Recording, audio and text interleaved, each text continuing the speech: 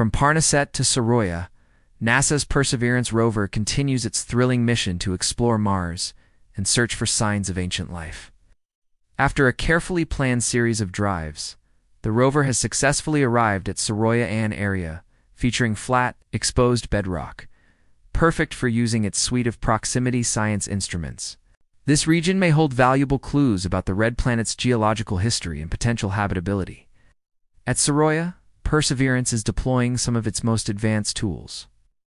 The WATSON and SHERLOC ACI cameras are capturing stunning high-resolution images to study Martian textures and unique surface features. To uncover chemical secrets, SCAM LIBS and ZCAM multispectral instruments are providing critical contextual data. While PIXL is scanning a dust-cleared section of bedrock to create a detailed chemical map, these investigations will help scientists piece together the processes that shaped Jezero Crater billions of years ago. Meanwhile, Perseverance isn't just studying rocksets, also monitoring Mars' atmosphere.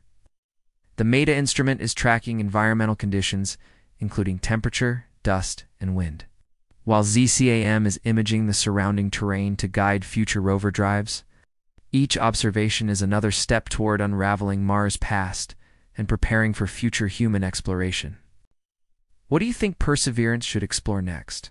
Join us as we follow its journey across Martian landscapes, revealing secrets buried for eons beneath the surface of the red planet.